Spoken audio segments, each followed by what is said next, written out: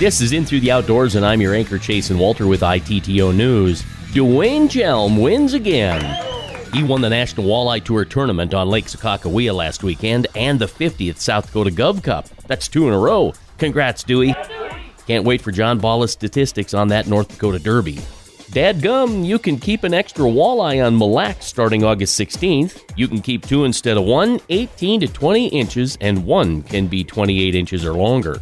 Here's one for fun. The United Way of Bemidji area fishing tournament was definitely one for the books. Participants could fish 6 lakes in Minnesota. The most interesting part of the tournament was the large walleye that were caught. Brett McComas from Target Walleye, Nick Lindner, Will Pappenfuss, and a couple other heavy hitters brought massive marbleye in for a catch photo release tournament. There was a 32.5, a 31.5, a 31.25, 2 31s, a 30.25, 29.75, and 29.5. That's 8 10-pound walleye. The tournament was done on the Fish Donkey app. Top prize for biggest walleye and bass, $4,000 each.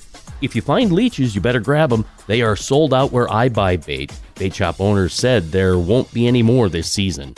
If you tuned in for a tip, here you go. If you fish bottom bouncers, make sure you check to see if they're balanced. It might be tipping to the side or even upside down. A little bend above or below the weight can fix that.